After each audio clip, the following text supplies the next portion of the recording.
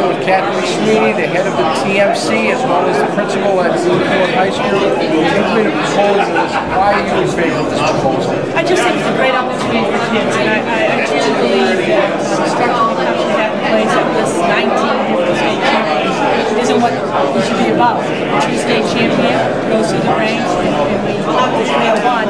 This proposal also gives many more schools, many more kids an opportunity to experience what it's like to be in the playoffs. Plymouth in recent years, you know, one of those teams that won 7 or 8 games and had nothing to show for it. Exactly, and I think, again, the more we can get kids in schools involved in competition, the more we keep kids in school communities and cultures involved with positive experiences, that's what education should be all about. And I think this proposal does it. Okay, thanks so much. Thank you.